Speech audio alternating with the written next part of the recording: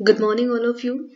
Today we will start our next unit, that is waves and dispersion. In this unit, we will discuss about the waves, its characteristics, its types, and much more, like spherical waves and transverse waves on a string, longitudinal waves, wave groups, wave velocity, group velocity, phase velocity, and much more. So let us start now. First of all, we should know what is a wave. क्या होती है wave, किसे आप कहेंगे कि ये एक wave है। ठीक है, कैसे आप इसको डिफाइन करेंगे।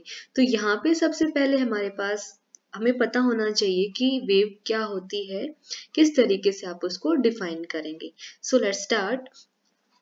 Wave is the propagation of disturbance but not the medium along with energy and momentum. इसका मतलब ये है कि भाई अगर हमारे पास कोई सिस्टम है और उसको हमने क्या कर दिया, डिस्टर्ब कर दिया बाय सम मीन्स, तो वो जो डिस्टर्बेंस है वो आपका प्रोपोगेट करेगा थ्रू दैट मीडियम, बट वो जो मीडियम है वो प्रोपोगेट नहीं करेगा। ठीक है, और उस डिस्टर्बेंस के साथ साथ एनर्जी और मोमेंटम भी आपके प्रोपोगेट करेंगे from one particle to another particle, from one molecule to another molecule. इसका मतलब ये है कि भाई अगर सपोज करो कि अगर हमारे पास एक बकेट है, ठीक है, और आप उसके अंदर पानी है, ठीक है, तो उसके अंदर अगर आपने एक स्टोन फेंका आपने उसके अंदर, तो क्या होगा कि वो पानी डिस्टर्ब हो गया। ठीक है, तो वहां पे हमारे पास क्या होंगे, वेव स्टार्ट हो जाएंगी, है ना। आपने देखा होगा क्रस्ट एंड ट्रफ बनते हैं, बट क्या वो पानी निकल के बाहर चला जाता है? हम्म, पानी जो है वो मीडियम है हमारा, ठीक है, और उसके ऊपर जो क्रस्ट ट्रफ बन रहे हैं वो हमारी वेव है, यानी कि डिस्टरबेंस जो है वो आपका प्रोपगेट कर रहा है along with energy and momentum. लेकिन मीडियम जो है वो आपका प्रोपगेट नहीं करता। ठीक है, so next is the characteristics of A wave. So wave के क्या कैरेक्टरिस्टिक्स हैं? ठीक है, तो इस पहला है कि हमारा जो propagation of disturbance without change in its form. It means that कि ये जो डिस्टर्बेंस है वो प्रोपगेट तो कर रहा है, लेकिन जो इसकी फॉर्म होगी, वेव की जो फॉर्म होगी वो चेंज नहीं होगी। ठीक है, so next is the types of the wave. So wave is of two types. First is transverse wave, second is longitudinal waves. So let us define that. Transverse wave is that wave in which the displacement of particle is perpendicular to the direction of propagation of the wave. For example, EM waves means electromagnetic wave. It means that, let us suppose if this direction is the x direction, okay, and यहाँ पे जो है x direction है, यानी कि wave आपकी positive x direction की तरफ मूव कर रही है, प्रोपोगेट कर रही है। ठीक है, और यहाँ पे जो वेव मैंने बनाई है और ये जो एरो है वो हमें क्या बताता है कि भाई यहाँ पे जो पार्टिकल है वो इस डायरेक्शन में डिस्प्लेस हुआ है।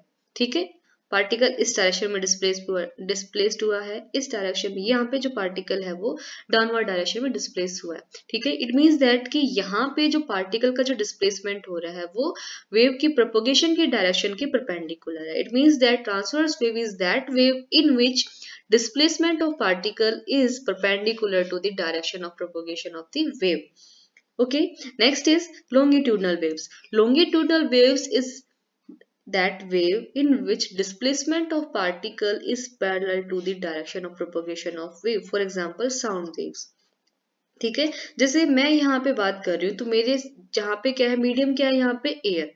ठीक है, तो यहाँ पे क्या होगा कि अब एयर के जो पार्टिकल्स है, इसमें एयर में क्या है, हमारा एटमॉस्फेयर में क्या है, डस्ट पार्टिकल्स हैं, वाटर वेपर्स हैं, ओके, और एयर मॉलिक्यूल्स है। सो वहां जैसे ही मैंने बोला तो वहां पे क्या हो गया, प्रेशर क्रिएट हो गया। तो प्रेशर जैसे ही क्रिएट होगा तो वहां पे क्या होगा, कंप्रेशन होगा, एंड देन फिर रिलीज होगा तो रेयरफेक्शन होगा। तो यानी कि कंप्रेशन एंड रेयरफेक्शन से हमारे जो पार्टिकल्स है वो क्या होंगे, डिस्टर्ब जो पार्टिकल्स हैं वो डिस्प्लेस होंगे। ठीक है, तो ये जो डिस्प्लेसमेंट है वो साउंड वेव जिस डायरेक्शन में प्रोपोगेट कर रही है उसी डायरेक्शन में आपके पार्टिकल का डिस्प्लेसमेंट हो रहा है। तो इसीलिए हम इसको लॉन्गिट्यूडनल वेव्स कहते हैं। यानी कि जब आपका जो पार्टिकल का डिस्प्लेसमेंट डायरेक्शन ऑफ प्रोपोगेशन के परपेंडिकुलर हो तो उस वेव को हम कहेंगे ट्रांसवर्स वेव्स, अगर पैरेलल हो तो हम कहेंगे longitudinal waves. So next is understanding of wave propagation. Wave किस तरीके से प्रोपोगेट करती है, so let us discuss about that. Suppose if we have a wave which is travelling from left to right, okay, so consider a string. Of length L. Okay, सो यहाँ पे मैंने क्या किया कि अपवर्ड डायरेक्शन में एक क्या किया, फोर्स लगाया, फिर जर्क दिया इसको, तो हमारे पास ये एक इम्पल्स बन गई इस पे। ठीक है, अब ये जो इम्पल्स है ये स्ट्रिंग के थ्रू क्या कर रही है, प्रोपोगेट कर रही है। इन which direction, positive x direction में। ठीक है, विद द वेलोसिटी v। सो इसका सिनेरियो क्या है, eight t is equal to 0, यानी कि इनिशियल इसका ये सिनेरियो है, and after some time t1 हमें वेव जो है वो कुछ, जो ये जो इम्पल्स है कुछ इस तरीके से दिखेगी। ठीक है, सो अगर मैं इसके कर्व की बात करूं, eight is equal to 0 it will be equal to y of x। हम इसको इस तरीके से एक्सप्रेस करेंगे, और यहाँ पे अगर हमें इन दोनों का रिलेटिव अगर हमें देखना हो तो भी किस तरीके से हम इसको एक्सप्रेस करेंगे। ठीक है, so it will be expressed as y x of x minus v delta t, और x of x minus we T. It means that कि जब हमारी जो वेव है या इम्पल्स है वो लेफ्ट से राइट डायरेक्शन में जाएगी, then there will be A minus sign, minus we T. Okay, सो ये जो है आपका क्या बताता है, we delta T, velocity time, velocity into time is equal to distance. It means that कि यहाँ पे ये जो टाइम t1 माइनस टी है, ठीक है, इस डेल्टा टी टाइम में इस इम्पल्स ने कितना डिस्टेंस कवर किया है, दैट इज x। सो इसीलिए हम इसको क्या करते हैं, x माइनस वी टी। और अगर ये हमारे राइट डायरेक्शन में जाएगी तो, सॉरी राइट से लेफ्ट में जाएगी, तब यहाँ पे क्या आ जाएगा, प्लस साइन आएगा। सो लेट अस सी। और दूसरी चीज हमने यहाँ पे ये अज्यूम किया है कि जो डिस्टरबेंस है वो स्ट्रिंग के अलोंग प्रोपेगेट कर रहा है। ठीक है, तो यानी कि यहाँ पे वो जो डिस्टरबेंस की स्ट्रेंथ है वो कम नहीं हो रही है। ठीक है, it means there is a negligible attenuation, and also there is no change in the shape of the disturbance. यानी कि डिस्टरबेंस इनिशियली यहाँ पे जैसा है वैसा ही वो आफ्टर सम टाइम t1 पे रहेगा। Okay, so if we have the wave which is propagating from right to left, okay, so in that case at t is equal to 0 ये सीन होगा हमारे पास। ठीक है, and after some time t1 the wave will, the impulse come in this scenario। okay, so यहाँ पे हमारे पास जो equation होगी वो क्या होगी, y x plus we T. Okay, अब ये किस में जा रही है, नेगेटिव x डायरेक्शन की तरफ अहेड कर रही है। ओके, फॉर एग्जांपल अगर हम लोरेंजियन पल्स की बात करें, ठीक है, सो लोरेंजियन पल्स को हम इस तरीके से रिप्रेजेंट करते हैं, that is y x t is equal to t not is equal to be square upon A square plus x minus x not का होल स्क्वायर। ठीक है, सो अब हमें ये देखना है कि आफ्टर सम टाइम t, ठीक है, एक आर्बिट्रेरी टाइम हमने ले लिया, आप 5 सेकंड ले सकते हो, 10 सेकंड ले सकते हो, 1 घंटा ले सकते हो। ठीक है, सो आफ्टर सम टाइम अगर ये जो इम्पल्स है, ठीक है, ये आपकी नेगेटिव डायरेक्शन में ट्रेवल कर रही है। ओके, सो नेगेटिव डायरेक्शन में ट्रेवल कर रही है, तो हमारे पास उस टाइम t के बाद हमारे पास क्या इक्वेशन होगी। ठीक है, सो इन द नेगेटिव डायरेक्शन, अगर नेगेटिव डायरेक्शन है इसका मतलब ये जो है वो आपकी राइट से लेफ्ट में जा रही है। ठीक है, तो यहाँ पे हमारे पास क्या आ जाएगा, y x T is equal to be square upon A square plus x minus x not plus we T का होल स्क्वायर। ठीक है, और अगर ये वेव जो है, पल्स जो है वो आपकी प्लस एक्स डायरेक्शन में जा रही है, then we have a minus sign here. Okay, so now let us discuss about the sinusoidal और हार्मोनिक वेव्स। ठीक है, सो हार्मोनिक वेव्स वो होती हैं जिन वेव्स को एक्सप्रेस करने के लिए हम हार्मोनिक फंक्शन का यूज करते हैं। ठीक है, और हार्मोनिक फंक्शन क्या होते हैं हमारे, साइन या cosine. Okay, so basically the displacement of particle of a particular particle is expressed in this form, where y is equal to a cos kx minus plus vt plus phi, where y is the displacement, x is the position of particle, t is the time, a is the amplitude, k is the wave vector which tells us the in which direction wave is propagating. Okay, again v is the velocity, t is the time and phi is the initial phase. Minus sign यहाँ पे क्या denote कर रहा है कि wave आपकी जो है वो राइट डायरेक्शन में मूव कर रही है, फ्रॉम लेफ्ट टू राइट, और प्लस साइन जो है वो क्या बताता है कि वेव जो है वो हमारी राइट से लेफ्ट डायरेक्शन में मूव कर रही है। Now if we assume that phi is equal to 0, if we assume that the initial phase in this equation is 0, it means that we get y is equal to a cos kx minus vt. Okay, so at t is equal to 0, so put t is equal to 0, we get y x 0 is equal to a cos kx. right? And after some time delta t, we have the equation a cos kx minus v delta t, right suppose करो कि wave जो है वो हमारी इस direction में move कर रही है, ठीक है। तो इनिशियली जो यहाँ पे आप देख सकते हो जो ब्लू लाइन है ये वाली, ठीक है, ये हमें बता रही है कि displacement eight t is equal to 0, ठीक है। And after some time delta t, तो वो वेव आपकी कुछ इस तरीके से हमें दिखेगी, भाई वेव प्रोपगेट कर रही है तो इसकी शेप जो है वो यानी कि पार्टिकल का डिस्प्लेसमेंट वेरी कर रहा है with the passage of time, ठीक है। So after some time delta t the wave will be like this, red one, okay। So the distance between these 2 points will called as a wavelength, or you can say the distance between two corresponding crest or trough is equal to the wavelength of that wave, ठीक है। सो यहाँ पे जो दोनों peaks हैं, ठीक है, इनमें डिफरेंस कितना है, डेल्टा टी का डिफरेंस है, ठीक है, और ये v वेलोसिटी से ट्रेवल कर रही है दोनों ही वेव्स। तो यहाँ पे इन दोनों की पीक्स पे जो डिस्टेंस होगा वो हमारा होगा v delta t। So this is the curve represent the displacement of A particle of a string.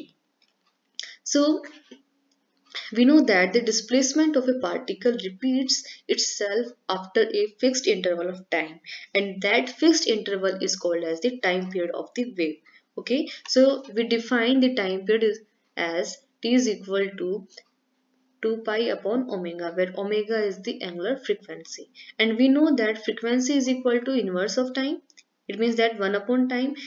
तो फ्रीक्वेंसी को कैसे डिफाइन करते हैं, लेकिन आप क्या होगा कि वेव है उसकी फ्रीक्वेंसी 20 गीगाहर्ट्ज है या 20 हर्ट्ज है, ठीक है। तो इसका मतलब फ्रीक्वेंसी जो है वो एक्चुअल में होती क्या है कि भाई एक सेकंड में जो पार्टिकल है वो कितने नंबर ऑफ ऑसिलेशन को कंप्लीट करता है, ठीक है, वो उसकी फ्रीक्वेंसी होगी, ठीक है। यानी कि यहाँ पे जो हमारे वेव है, ठीक है, सपोज करो यहाँ पे कोई पॉइंट है इस पोजीशन पे, सो ये जो पार्टिकल है वो एक सेकंड में कितने ऑसिलेशन कंप्लीट करता है, ठीक है, तो वो होगी उसकी frequency, okay। So now suppose we have a string and consider 2 points on that, and these 2 points are executing simple harmonic motion, they have same amplitude, same frequency, but there is a phase difference between them, that is k x dot, okay। So जो part एक हमारे पास string है, ठीक है, उस पे हमने कोई भी 2 पॉइंट्स हमने ले लिया, फिर आप ये कह सकते हो कि भी 2 पार्टिकल्स हैं और वो दोनों पार्टिकल्स जो है वो आपके सिंपल हार्मोनिक मोशन में है, ठीक है। उनके पास जो उनका जो एम्पलीट्यूड है वो सेम है, दोनों का फ्रीक्वेंसी है वो भी सेम है, but there is a difference in phase, ठीक है, और वो फेज डिफरेंस कितना है, के एक्स नोट। यहाँ पे जो एक्स नोट है वो है आपका डिस्टेंस बिटवीन दिस 2 पॉइंट, यानी कि ये जो दोनों पॉइंट्स है या पार्टिकल्स है इनके बीच में कितना डिस्टेंस है, ठीक है। सो वो हमने डिनोट किया यहाँ पे एक्स नोट से। अब अगर ये जो डिस्टेंस है वो वेवलेंथ लैम्बडा का अगर मल्टीपल है कोई, ठीक है, so like x note is equal to M lambda, where m is equal to m1 2 3 and so on। now multiply this equation by k wave vector, okay। so k x naught is equal to k m lambda, k is equal to 2 pi upon lambda, and lambda will be cancelled by this one, so we get k x dot is equal to 2 m pi।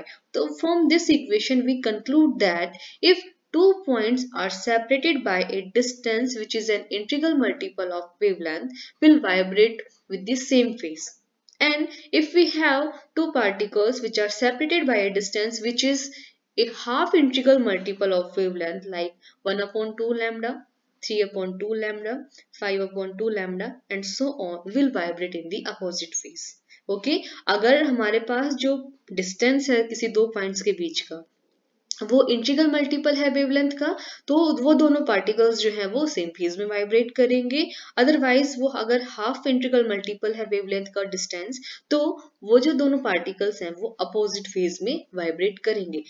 It means that अगर हम generally इसको conclude करें तो conclusion हमारे पास ये निकल के आता है कि अगर हमारे पास 2 पार्टिकल्स हैं और दोनों के बीच में जो डिस्टेंस है यानी कि जो पाथ डिफरेंस है दोनों में वो अगर x नॉट है, तो करस्पॉन्डिंग जो फेज डिफरेंस होगा वो आपका k x नॉट होगा, and we know that k is 2 pi upon lambda, right.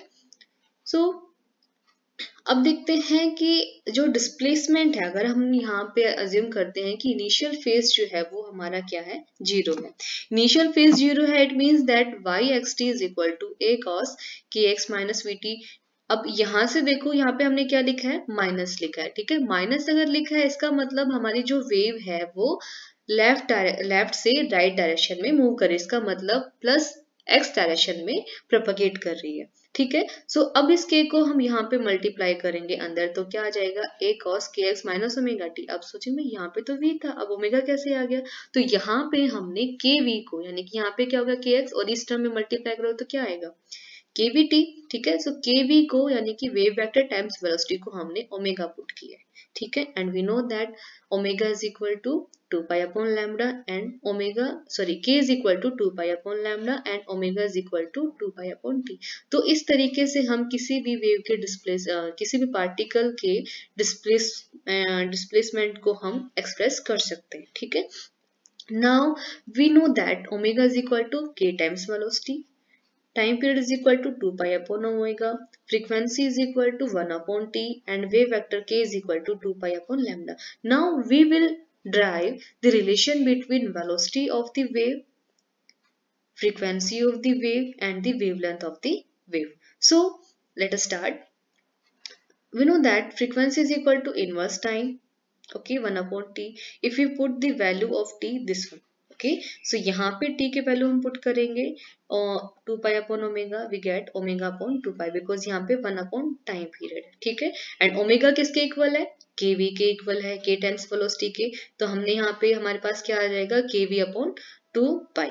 और यहाँ से देखो, के अगर आपका 2 पाई अपॉन लैम्डा है, तो lambda is equal to 2 pi upon के, सॉरी, सो 2 पाई अपॉन के आ जाएगा, तो यहाँ पे 2 पाई अपॉन के है, तो यह आ जाएगा आपका v अपॉन लैम्डा, ठीक है। सो इसके बाद हमारे पास इसको रीअरेंज करेंगे, we get velocity is equal to frequency times the wavelength. इसका मतलब अगर हमारे पास एक वेव है, ठीक है, वो वेलोसिटी v से जो है प्रोपगेट कर रही है in positive direction, okay, positive x direction में, ठीक है। सो वो जो वेलोसिटी है वो क्या होगी, जो वेव की फ्रीक्वेंसी है और वेव की जो वेवलेंथ है, उन दोनों के प्रोडक्ट के इक्वल होगी, ठीक है। नाउ हम डिस्कस करते हैं स्फेरिकल वेव्स के बारे में, ठीक है। तो स्फेरिकल वेव्स है, ठीक है। सपोज करो कि मेरे पास एक पॉइंट है, ठीक है।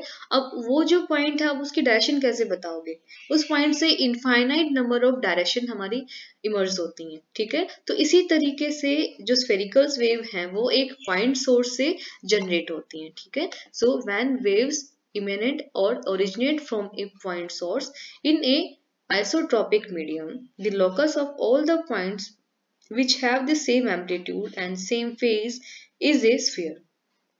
यानी कि जब हमारे किसी पॉइंट सोर्स से एक आइसोट्रोपिक मीडियम है, ठीक है। आइसोट्रोपिक मीडियम इसका मतलब यानी कि किसी भी पॉइंट, उस मीडियम में आप किसी भी पॉइंट पे देखो, जो टेम्परेचर प्रेशर है वो आपका सेम रहता है, वो आपका वेरी नहीं करता, ठीक है। तो एक आइसोट्रोपिक मीडियम में अगर हमारे पास एक पॉइंट सोर्स है, ठीक है, तो उस पॉइंट सोर्स से आपकी वेव जनरेट हो रही है, ठीक है।